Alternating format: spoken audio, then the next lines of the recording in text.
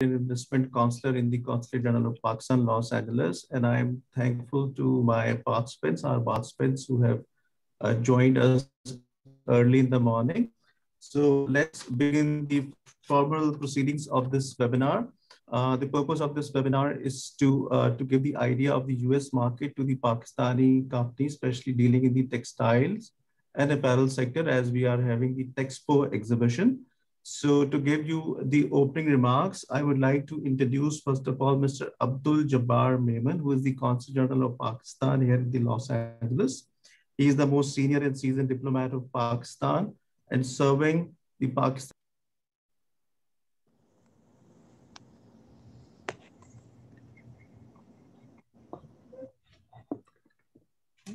I think you got muted.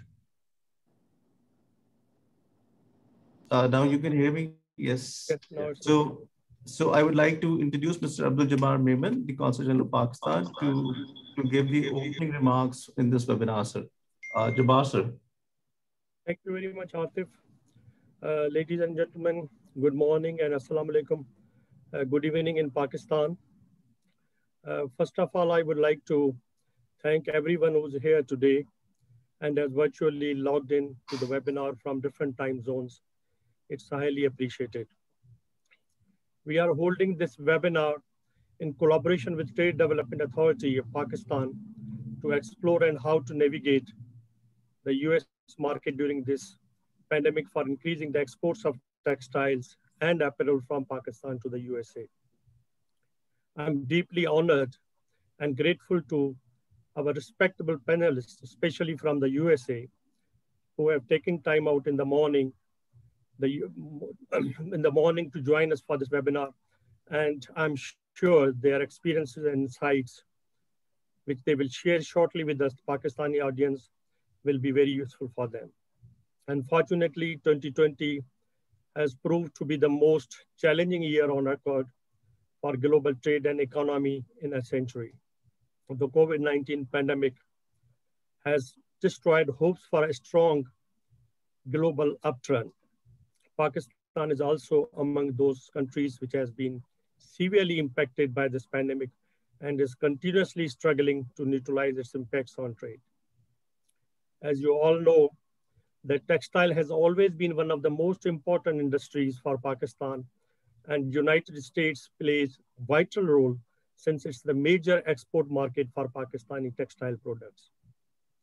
According to the trade data of US government in 2019, the US imported goods worth US $3.9 billion from Pakistan, and US exports to Pakistan stood to US $2.6 billion. The value-added sector of textile constitutes 73% of total exports of Pakistan to the USA.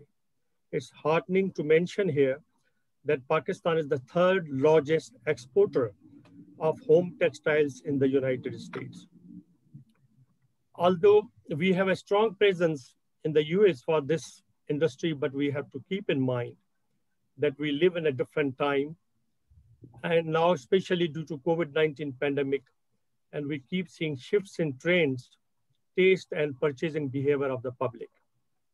E-commerce is one example where we keep seeing massive growth in changing the way the public deals with their buying habits. Hence, we need to ahead of the curve and consider all factors to keep up with ongoing changes and shifts for the betterment of Pakistan's economy and to successfully compete with our competitors as we have done so far. I would also like to take this opportunity to shine some positive light on Pakistan's first ever virtual Texpo 2021. I believe this is a great achievement for the country, as even during the pandemic, Pakistan has shown its resilience, that it has the ability to control and tackle the issues facing the economy due to lockdown, and exports from Pakistan has been instrumental in keeping the positive momentum going.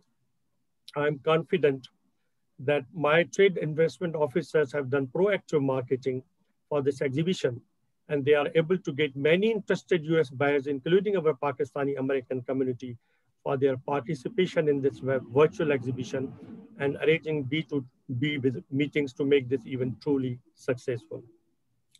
Once again, I appreciate everyone who's here for this webinar, and I do believe that this will provide important insights and highlight the factors we need to focus on.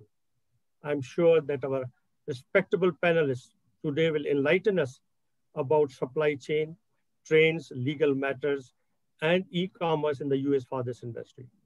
Thank you very much, and God bless you all. Thank you very much, sir.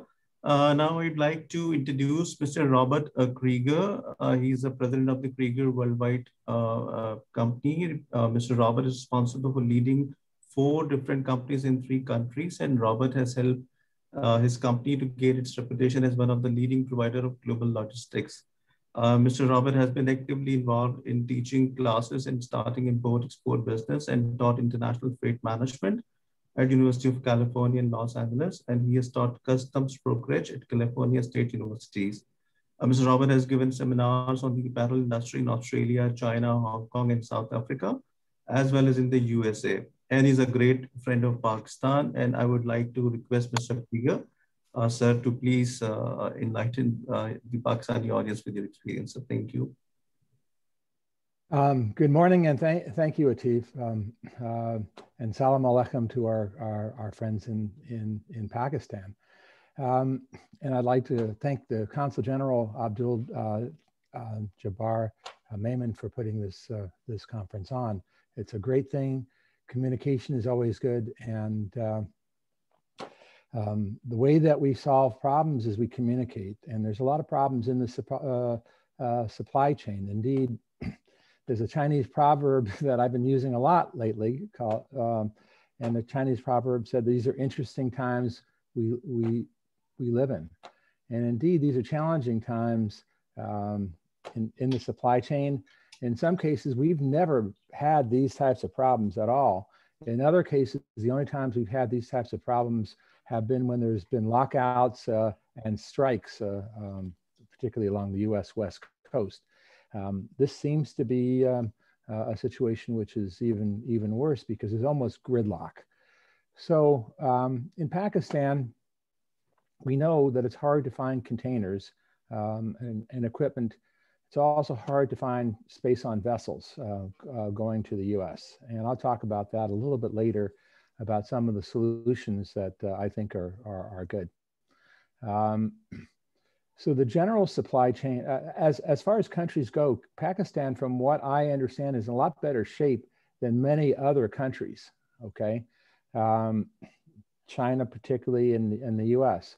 Indeed, yesterday, I heard for the first time that one company paid $12,000 to ship a container from Vietnam to the United States, which is just unbelievable, given that the rates were about 1/6 of that a year ago.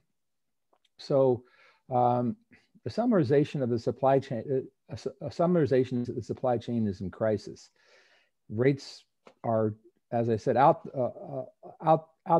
the roof, and the carriers are difficult to deal with, but not impossible. Okay, so but on top of the increasing rates, the quality of the services have just declined tremendously. Even getting somebody from a steamship line on the phone or an email to answer a question is a problem, and we need that to happen. So the current situation on the US West Coast is probably the worst in the entire country. As of last Friday, I saw photos of 38 container vessels waiting to dock in the ports of Los Angeles and Long Beach. 38 container vessels. These are outside the port, okay? Many of these container ships hold 15,000 20-foot containers or 7,500 40-foot containers. Imagine the amount of merchandise on one container ship. And in the Los Angeles Long Beach port, delays are averaging almost 2 weeks. So it takes about a week for a ship to berth and about a week for it to get unloaded. Now, things can go faster and will go faster. And in some cases, things will go slower. And sometimes things go slower, complicated by the miscommunication from the steamship lines. But there is a chassis shortage in the ports of Los Angeles. There's no space to unload the ships in some cases. When there is space to unload the ships, there's labor shortages, and that's directly linked to COVID-19. I'm afraid there's a substantial number of longshoremen that have tested positive for COVID, and indeed, the union is demanding that they get priorities for getting shots. Once the cargo is cleared customs and available, there's an appointment system in the ports of Los Angeles and Long Beach, which worked pretty good in the past, even during congested times. Now they've totally failed, and the ports are trying to figure out alternative solutions. So on top of that, when the cargo is available, sometimes 2 or 3 days after a vessel arrives, if you can't pick it up, somebody has to pay what they call demurrage charges. So if it's not picked up within a certain number of days at the ports of Los Angeles or Long Beach, demurrage charges are incurred. And indeed, the Port of Los Angeles is paying a lot of those demurrage charges that it's collecting to the city of Los Angeles, which is very broke. So efforts that we've made to fix the supply chain in Los Angeles, particularly the Port of Los Angeles, have been met with mostly failure. Long Beach is a little bit better, but it's hard to select a vessel that goes to Long Beach instead of Los Angeles because of the complications in the steamship industry. Basically, in the last decade or so, the steamship lines have consolidated, one buying another. And now there's 3 large alliances which cover the 10 main steamship companies that service international ports from the United States. So these companies have become difficult to deal with, monopolistic in practices. There's government investigations of the steamship industries occurring in the United States, in China, Korea, and the European Union, but I don't look at those investigations as fixing any of the supply chains. Indeed, one very sensitive topic to the United States government is export cargo from the United States.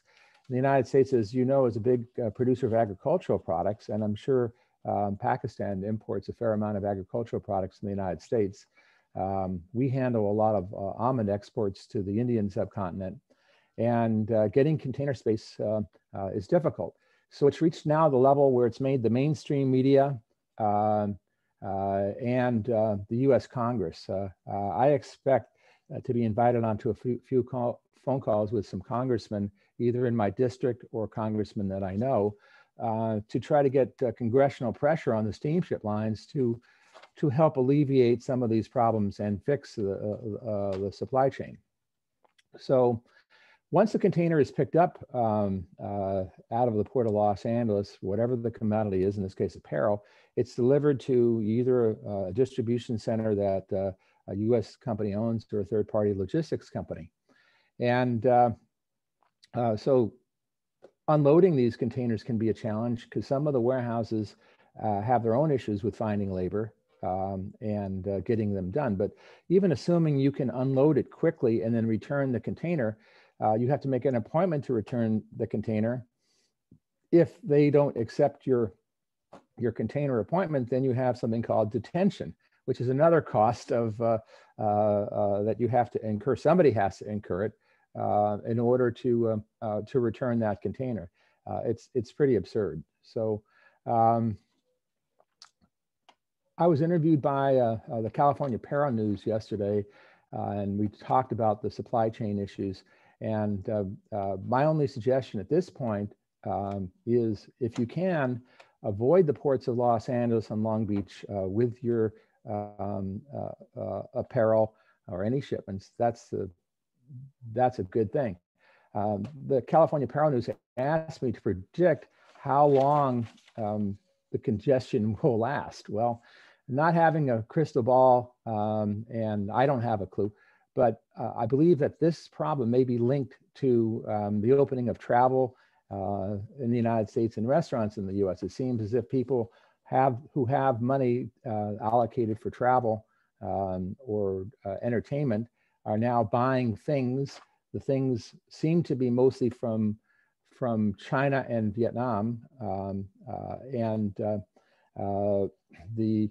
there seems to be the apparel industry in the U.S. is not strong at this point, except probably in basics, and there's only a few retailers that are doing really well that sell apparel. So I say in the apparel business in the US, there are mainly two types of companies: those that are selling clothing and those that aren't selling much clothing. I mean, the supply chain is huge. As the Consul General suggested earlier, there is a lot of e-commerce, okay? But that e-commerce doesn't necessarily go from a factory in Pakistan to a US consumer. Although there is quite a bit of e-commerce going from China and Vietnam directly to consumer through entrepreneurial companies. And in some cases, those companies have established warehouses outside of the United States to avoid paying duties. So that's a complicated thing. So when you're selling to certain companies, you have to be careful. You have to do due diligence, choose the right customers, right agents, 3PLs, forwarders, and customs brokers. Now, I just wanted to go over one other thing before I conclude. Just for edification, service from Pakistan to the U.S., there's really U.S. West Coast, East Coast, and Gulf Coast, but I'm going to focus on the West Coast and on the East Coast. So currently, published schedules are 27-day transit direct service from Pakistan into the ports of New York, New Jersey. There's a number of carriers that offer that service. Whereas to the West Coast, we're looking at 38 days, 42 days, 44 days. That's just to get to the breakwater, okay? And then it sits. My good friend Alex could comment about his cargo and what's been happening with his cargo. But I think a way to be successful here in the supply chain is to establish a pipeline. And what do I mean by a pipeline? It's just simple, okay? If you have a flow of shipments steady, the steamship lines recognize you, the forwarders recognize you, in some cases the terminals recognize you, the docks recognize you, the truckers recognize you, it's kind of like mass producing something versus making something one-off.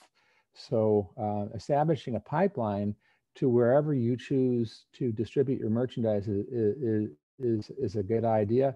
But my best guess at this point is that whatever pipeline that there is or was established to Los Angeles will be broken probably until sometime around the late spring or early summer at the best.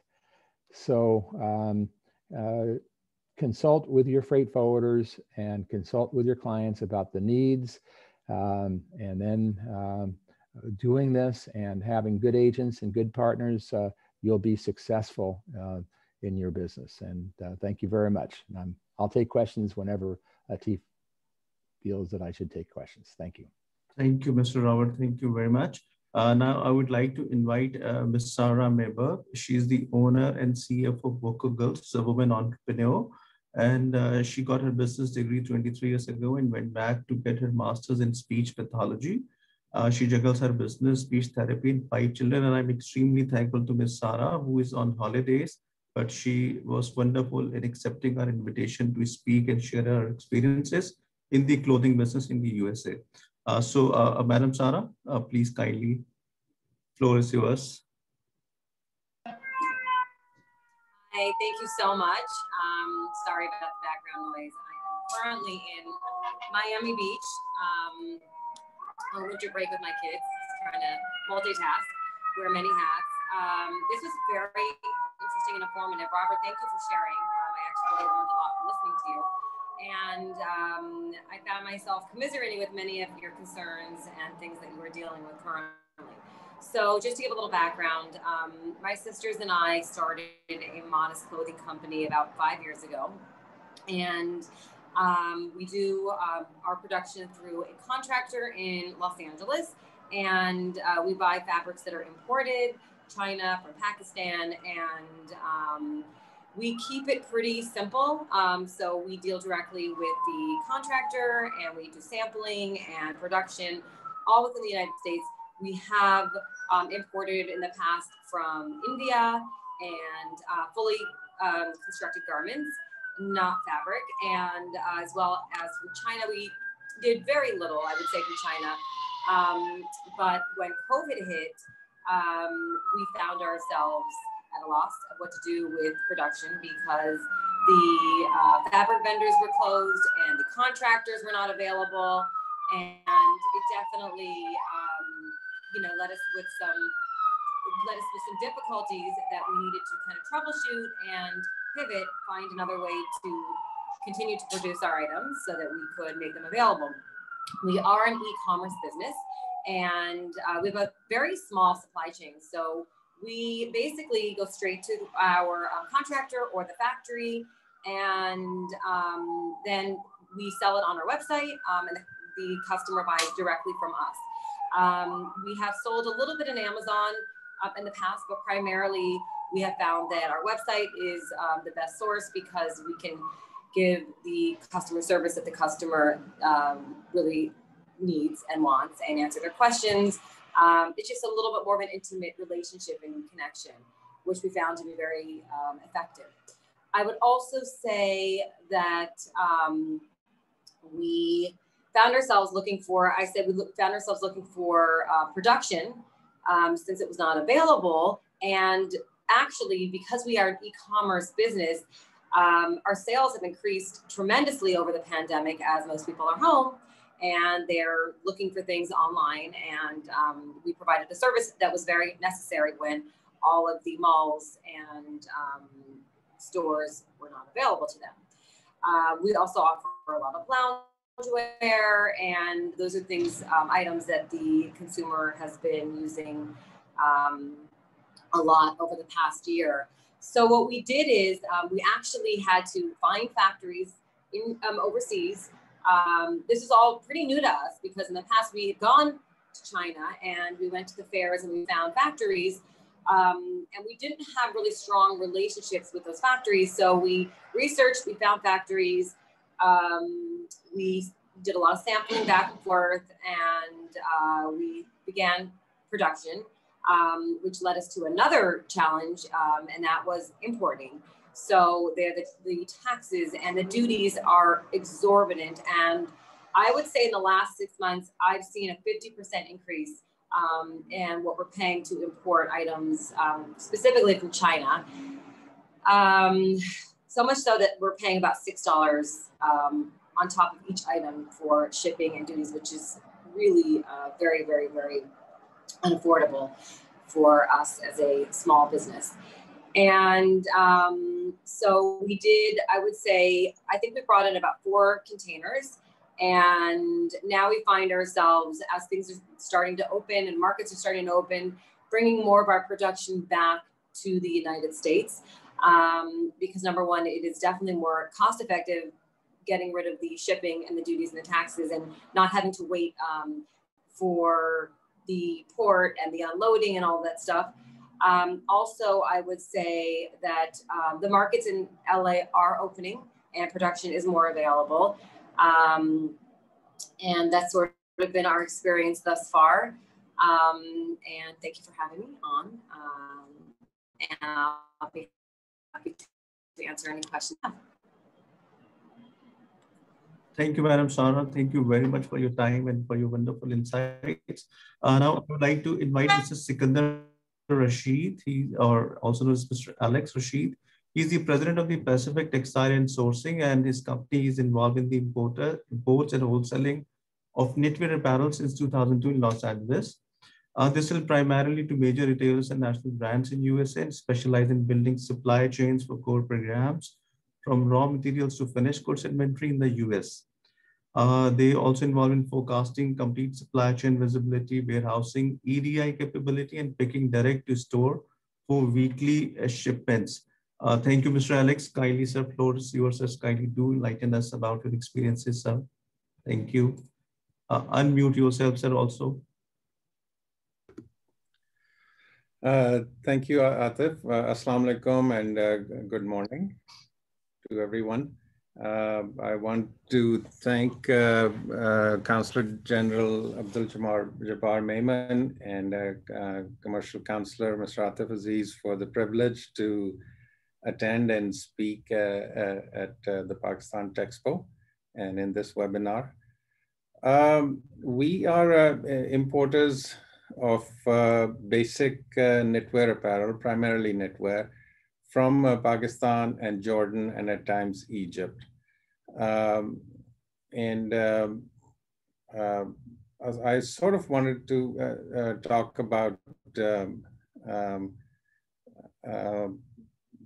Pakistani companies, mid to larger companies, having a presence in Europe and the United States. I know that a lot of the larger companies already do have that presence, but I think that middle-sized companies should also look into doing so, that can be done at three different levels. First can be just setting up a U.S. company and having a customs brokerage partner like Krieger Worldwide, Mr. Robert Krieger, and then just importing and landing the goods and giving that to the customer. I think you open up a whole different segment of U.S. importers when you, excuse me, are able to land the goods. And I think that the cost of doing that relatively is not much. I mean, the benefits outweigh the cost in a big way. And a second tier would be to have set up a company, have an office, and have people, independent or dedicated employees, representing the company and representing the product and having samples on hand and speaking to smaller and mid-tier customers here. Somebody like Ms. Frances Harder, who's already doing that for companies in Egypt, and I believe is part of this webinar. So that would be a second tier. And, for ones that are able to do so, a third, a larger way of doing this would be to come in and invest in infrastructure, primarily warehousing. I think a warehouse office is very, very important if you want to grow your business in the United States. On that note, I know that Pakistani banks who have branches in the United States are very eager to provide loans at very good terms, especially to customers that they know or have a relationship with already in Pakistan. So that is for something for Pakistani experts to look into. But I think that just by the nature of the world events and all that, there has always been, not always, but in recent years has been a hesitation sometimes on part of U.S. customers to go and explore the market in Pakistan. I mean, they will always, on an invitation from a factory that they're working with or hoping to work with, they will always be very open to visiting Pakistan for that. But generally, when I've, the shows that we have in Pakistan, those could stand to have a larger presence of the actual importing customer from the United States. So in lieu of that, this strategy of having, a presence in the United States is, I think, would pay dividends. I think it's the next step for a country like Pakistan. And also the opportunity exists today for that due to recent complications in relations between China and the West, primarily the United States and Europe as well. And that's what Sarah alluded to earlier. There are a lot of US customers that are looking for diversification in their supply chain. And Pakistan is a natural ally there. Pakistan is the 4th largest producer of cotton in the world. We have very, very good cotton, very good hand feel.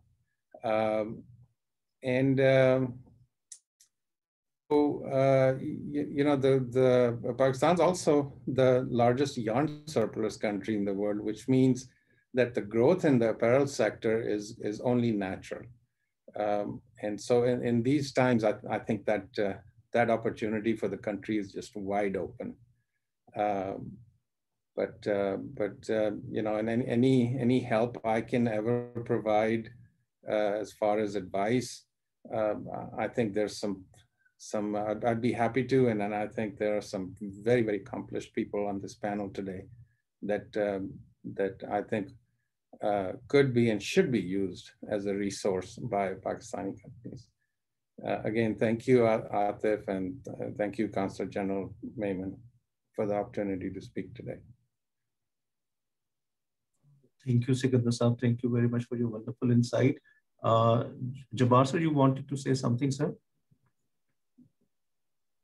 So unmute. Atif, I would have really loved to continue until the end of webinar, but I have a medical appointment at 9 o'clock in Angel's Clinic.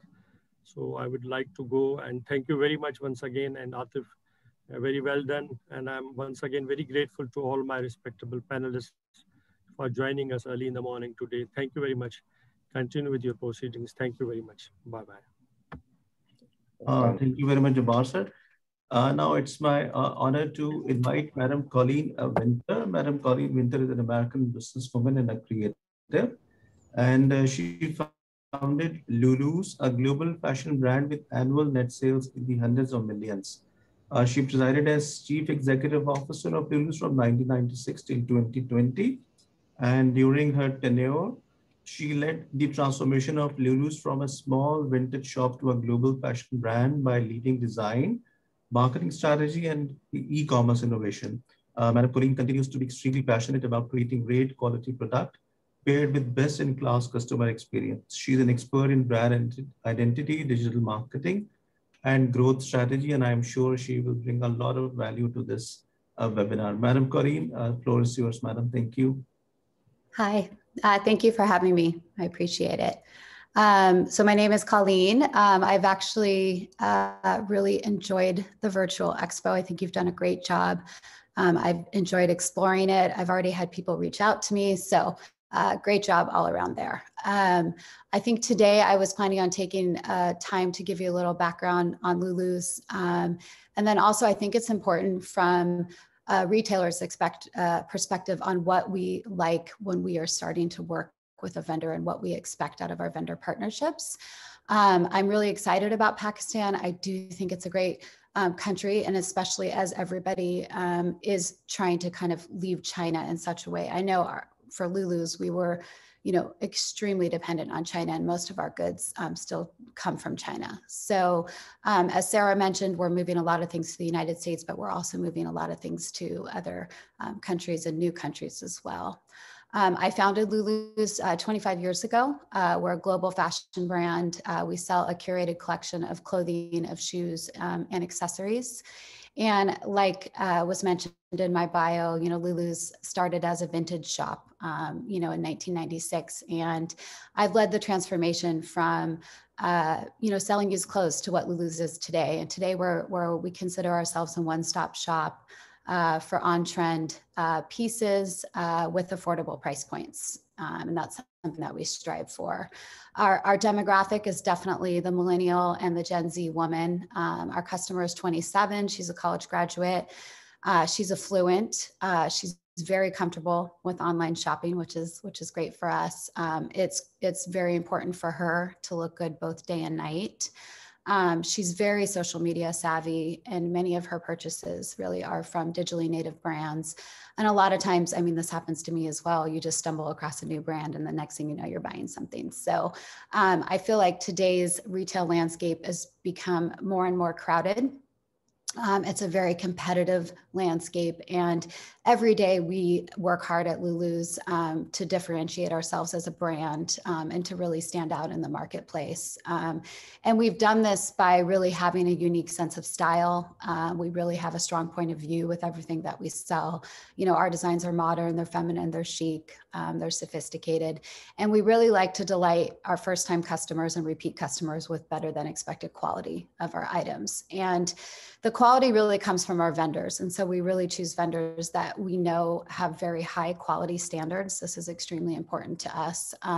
We love to invest in like superior sewing, construction, and high-end finishes wherever we can. Fit is extremely important to us and to our customers as well.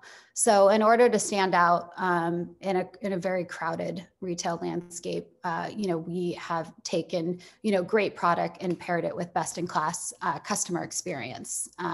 So we give our customers very customer-centric policies like free shipping, free returns. We work really hard to provide, you know, unparalleled customer service. Our customers have access to stylists, fit experts. You know, we have a bridal concierge team. We sell a lot of wedding dresses and bridesmaids dresses, and we will hold your hand and help you really find a dress that's perfect for you and for your bridesmaids. We ship everything out in chic packaging and shipping materials. And really what I'm trying to convey here is it's really been our mission to give our customers a sense of affordable luxury. So we like to pay attention to all of the details so we can make, you know, our customers feel special with every purchase. And to do all of this, we have very high expectations from our vendor base. And this is something that's really important to us, really strong vendor relations. We've been profitable since year one. We've created a really lean business model, and this business model has been able to scale as the business has scaled, and we've been able to optimize it for e-commerce because we are, you know, purely online. We are a digitally native company. We're also very data driven.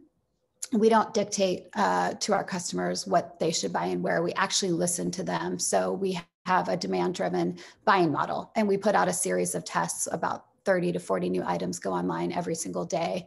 And our goal with these initial tests is a hope of a very large reorder. And because we're testing all the products, this has really helped us minimize fashion risk, trend risk, and inventory risk. And we look for partners that are willing to work with us on initial order minimums, because sometimes, you know, our initial order quantities can be low, but you know, we have a ton of data on a SKU after we complete a test. So our reorders can be very large, really based on sales volume and the feedback that we get from our customers. Once a test is complete, we actually know the sales volume of a particular SKU by day and by month. And that gives us an advantage in ordering because we can make a very calculated purchase. We know how many we're going to sell by size and by day and by month. We also pay very particular importance to our return rates. Returns are very costly for retailers, as I'm sure you know, and especially people like us that give free return shipping. So we want to minimize returns wherever we can. And even though sales of a particular SKU might be high on that test, we never will reorder anything with a high return rate. So perfecting fit in the sampling process can greatly reduce return rates. And we look for vendors that have an amazing fit and that pay particular attention to fit.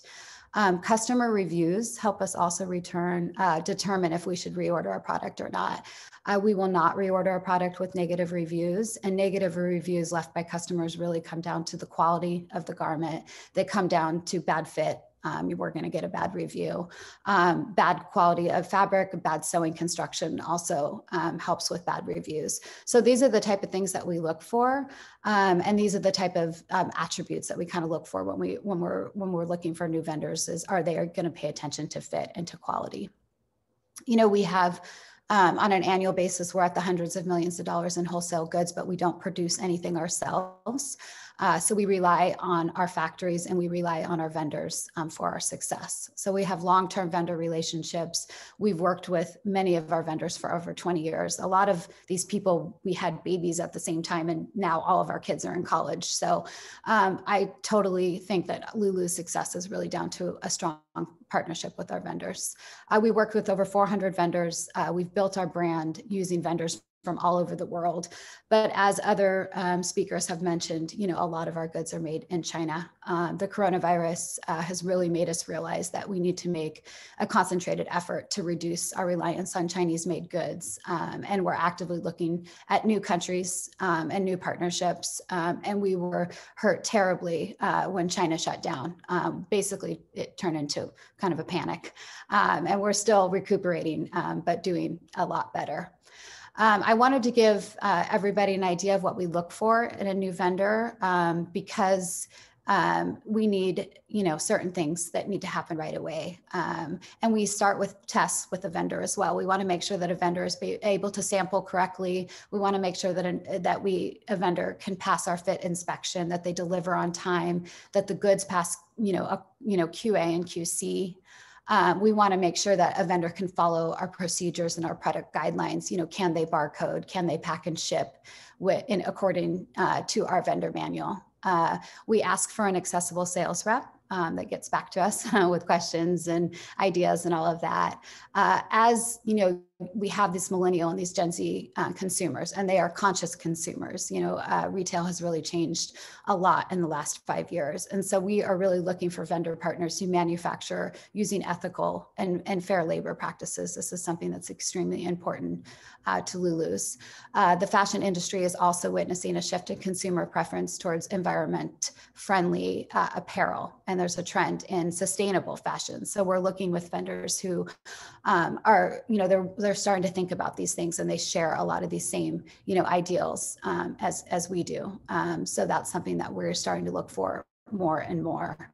We also like a quick factory profile when starting a new relationship. And this can include, you know, the factory volume and capacity per year, vendor expertise. What are the main categories that the vendor specializes in?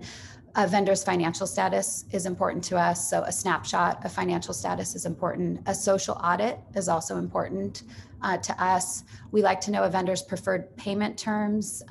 We also like to know a vendor's shipping source. I mean, we heard about logistical problems, which are turning into a little bit of a nightmare for everyone. And factory minimums. You know, I talked about how we like to work with low minimums in the beginning, but, you know, we do adhere to a factory's minimums wherever we can. And luckily we're at the scale that usually we can meet the minimums without a problem, but we need to know the per style and the per color up front. We also like to know average lead times on approved designs, and we look for quality craftsmanship, like I mentioned. So if we can see an existing line sheet, but also even better than that, really looking at previously shipped merchandise styles that were production quality, because sometimes you have a TOP sample that isn't always production quality. We like to look at development samples as well, and we specifically look for samples where we can look at sewing capabilities and fabric capabilities. We love a vendor that has a library of fabric swatches. If that's possible, that's always very helpful. We ask that when a vendor is making something for Lulu's, it is absolutely exclusive to us and will not be sold to any other apparel company. And we need to work with vendors that we know we can trust. And that trust really establishes long-term relationships, and that's what we're looking for. So I think just to kind of summarize everything, we look for a vendor that has the ability to source good fabric, quick turnaround of samples. We look for short lead times. If there's any time that we can get, you know, a second or third run within a season, that just is amazing for us. We look for consistent fit and quality. So all of these make a really good relationship. And I think that a lot of the things that I've mentioned today are very similar to what other American companies are looking for as well. So I hope what I covered has been helpful. I'm willing to answer, any questions that you may have. So thank you. Thank you, Madam. Thank you, Madam Colleen. You have given us a lot of information, and thank you for appreciating this Textile exhibition. We are happy that you found it useful. So I'll request my panelists to bear with us because we, the trade division, has put up two presentations. One has to be delivered by me and one by my colleague. This is for the Pakistani audience, definitely, and we would like to share whatever information or intelligence we have gathered at what is happening over here on the larger scale. So I would like to share a small presentation for the Pakistani audience. I'm sharing my screen, and I am sure everybody can see this thing. So the topic of my presentation, or the Consulate Journal of Pakistan, Los Angeles presentation for the Pakistani audience during Texpo, is the rising e-commerce in USA during COVID-19 and opportunities and direct to consumer. I will be very brief and to the point, as Ms. Sara and definitely Madam Colleen has also mentioned about the rising e-commerce in America as people are staying at home and ordering online. As I'll share the data with Pakistani companies, they have to venture into this business in America if they want to capture more share in this textile and apparel business, as Pakistan is one of the largest supplier exporter of these commodities, textile and apparel, to the USA. Just to give you the perspective to my panelists also, America is the largest export destination of Pakistan, and 80% of our total export consists of chapter 61, 62, 63, which are textile, apparel, clothing, and home textile. So in this background, what COVID-19 has impacted on the psychology of the US consumer. So this COVID-19 has accelerated the major shift in retail stores, as many of the traditional brick and mortar stores have closed down. The online credit has been increasing. The people are buying online credit, as this chart shows. This one, if you can see the arrow, the online trend is going up as a weekly card transaction. And this online store is April, May, then you can see there's a constant decline in the in-store apparel, in-store visit to the textile or apparel stores here. And then e-commerce sales in the Q4 rose by 45% as compared with the same period in 2019. And they now make up 16% of all US retail sales, as the other charts will show. This is the US Census Bureau data, the most authentic and official one, and the most latest one. As you can see, the retail e-commerce sales as percent of total quarterly, this is a quarterly wise data, and you can see the constant rise in the e-commerce sales in America. So this is the uncharted territory where Pakistani companies have to venture into. So this slide shows that the big retailers like J.C. Penney, Neiman Marcus, Groups, and Brook Brothers have filed for bankruptcy, and they are, for the restructuring purposes, they are doing different, adopting different business model.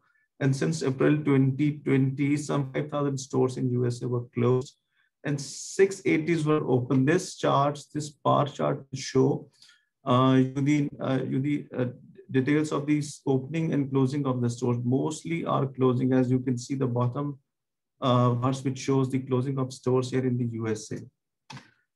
And this is the another very important chart which I gathered from the digital commerce website. And this is a very important chart which shows this steep rise in the e-commerce sales versus the total retail sales of the year-over-year growth.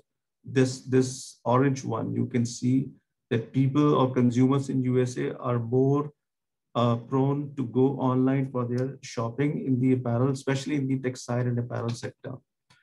This also chart shows the $861 billion worth of sales were made online. $861 billion. The total market size of USA retail sales is $4 trillion. And $861 billion is going or is being happening through e-commerce channels or multi-channels. I'll show you.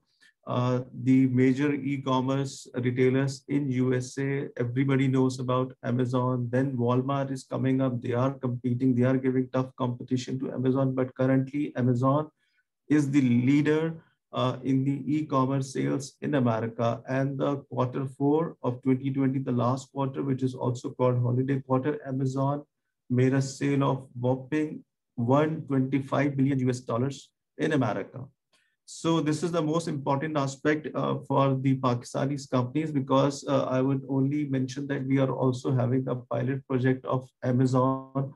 We would like to have the third-party seller program for Pakistani companies so they can sell directly to the American consumers. And this chart, also taken from the digital commerce website, gives you the market size or the market share of the big giant companies in America. Amazon is number one, then Walmart is coming up. You can see the 2021 ranked Walmart, because many of the Pakistani companies are supplying to Walmart also. And Walmart is also coming up with their own marketplace. So these are the things which we have to focus on, especially the Pakistani companies. So what is the 3P, third party seller? For example, if the company is based in Pakistan, they can register on their website, seller registration program on Amazon or on Walmart, and then they can, after going through the process of approvals, they can create their listings and they can start selling their products. So there are different phenomena in e-commerce about the logistics, supply chain management, the fulfillment by Amazon or fulfillment by a merchant. And to cover these things, we will soon have a separate webinar on e-commerce with TDAP, so we can discuss more in detail with it. So I'll not take much of the time here in this webinar on this particular subject. So brand is the most important thing. For example, the Pakistani companies have to come up with their own brands so they can get good market capture. They can get the good customer support, as Madam colleague has also mentioned in her talk. So there are certain fee structure if you sell in Amazon, which is a giant here. For example, if you're professional sellers, the monthly fee is $40 per month to maintain your account. And then on every individual selling plan, there are average cost of 99 cents for each item sold. Then there is a separate categories of how items are sold, what are the percentage on apparel sector, which we will share later on in our separate webinar. Then there is a shipping fee and FBA fee. If you opt for the fulfillment by Amazon, then you have to pay more fee. It is more cost effective, more effective for the supply chain and for the delivery of your product.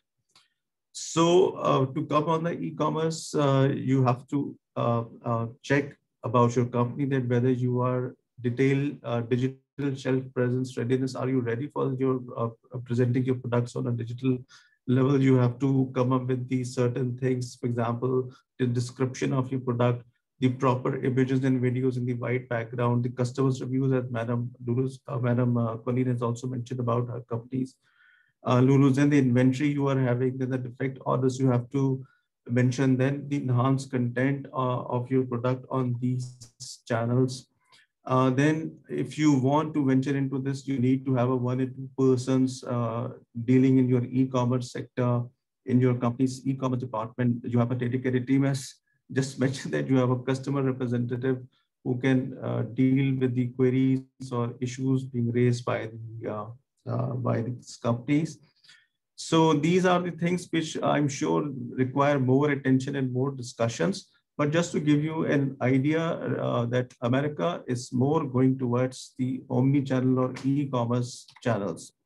So I'll stop here and I will invite my colleague, Mr. Abraham. He's a marketing officer. Abraham, please, you start with your presentation. Thank you. Thank you, sir. Let me just share the presentation first. Can everybody see the presentation? If they can confirm me, please. Yes, we can see, Brian. Please continue. Okay.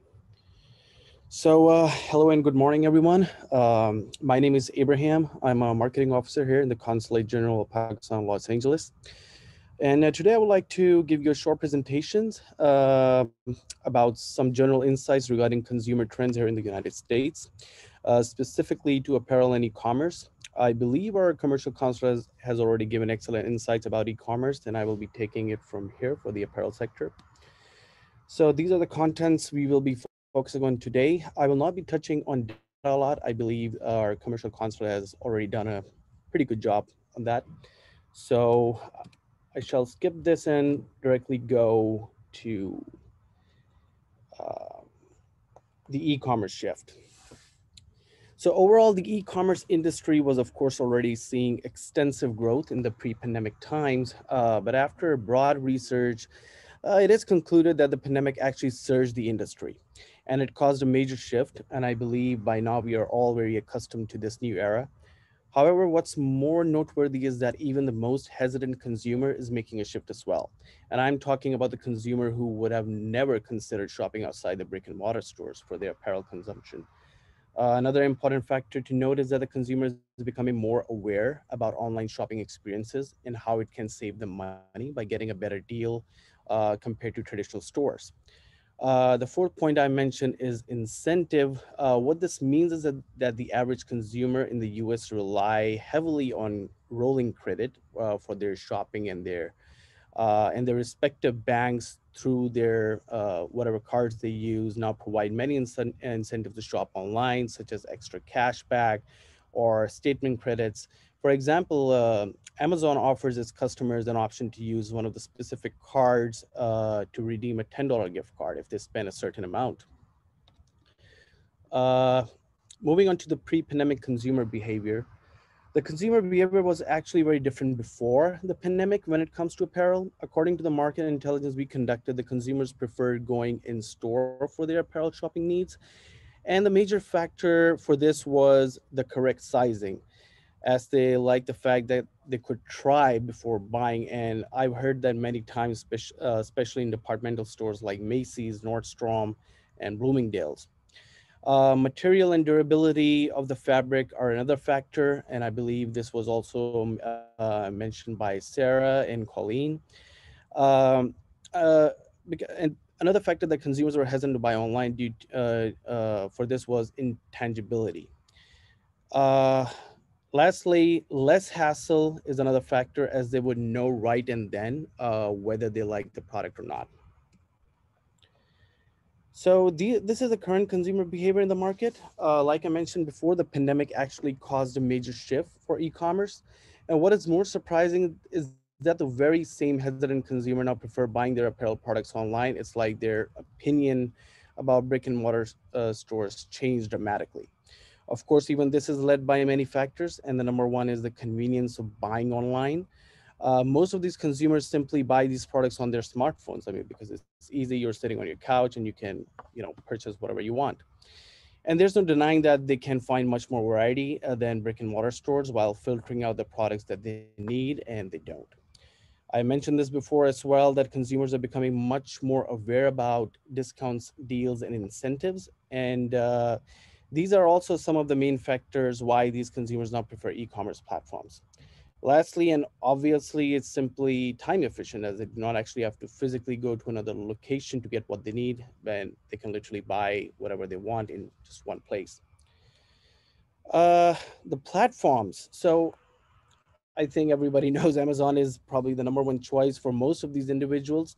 Uh, and this is mainly due to the Amazon's recent service called Amazon Wardrobe, which allows these consumers to try their apparel products for 7 days, and then they can decide which ones to keep and which ones to send back. On the other hand, while this is the major platform for these consumers to buy their clothing from, the second best alternative still remains the e-commerce platforms of those respective departmental stores, Macy's, Nordstrom, Bloomingdale's, and many others. And of course, the e-commerce platforms of the brands themselves, like Lulu's, Cole Haan's, and Banana Republic, because they already have established online shopping platforms now. Another interesting finds that I personally found was that Shopify stores are also on the rise. And this has mainly been done through social media apps like Instagram, where people are seeing more relative ads and are being able to introduced to different brands created on Shopify. And a lot of people are being introduced on that, and people just click on it, they find a new brand. And I don't want to go into the details how Shopify actually works, but this is something new that I've been seeing in the last year. So that will be all from my side today. Thank you for all your time, and I will pass it on to our commercial counselor out there. Thank you so much. Thank you. Ibrahim, can you stop sharing the screen? Yes. Okay, thank you. Thank you to all our respectable panelists. Now, Mr. Asad from TDAP, can you open the floor for questions from the participants from Pakistan so our panelists could respond to that?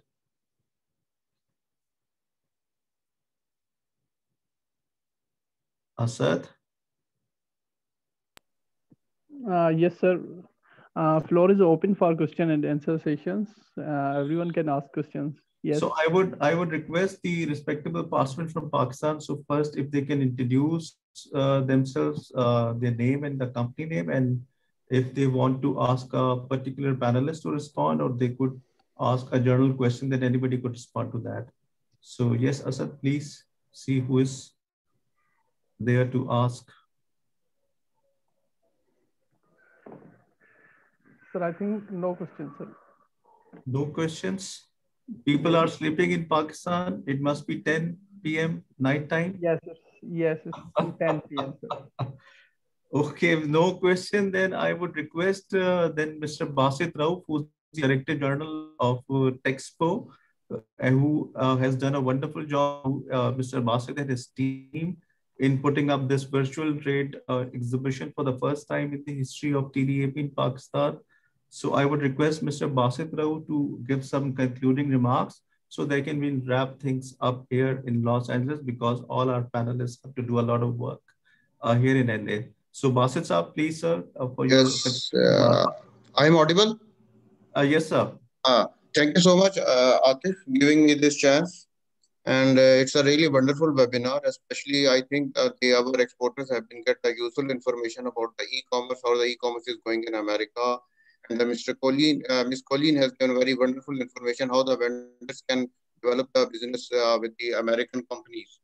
And the basic reason of this webinar was to interact with to create an interaction between the exporters of apparel and garments and home textiles and with the US buyers. And I think our commercial section in Los Angeles has done a wonderful job in organizing this webinar and creating a connection between the buyers and the exporters of both sides. And I hope this webinar will give a future course of action so that the business can be increased with this. And I hope the visitors from the America or the buyers from the America have definitely visited our this Texpo, the first virtual textile exhibition. The basic reason was that was the pandemic, that our export has not been able to go to the America and other European countries to have the business in the textile sector. So the TDAP was thinking that almost a year has passed, and there should be some effort to connect our exporters with international buyers, and holding these webinars also one of the reasons that our exporters get useful information. So I really appreciate Mr. Atif and the Consul General and your team that they have organized this webinar.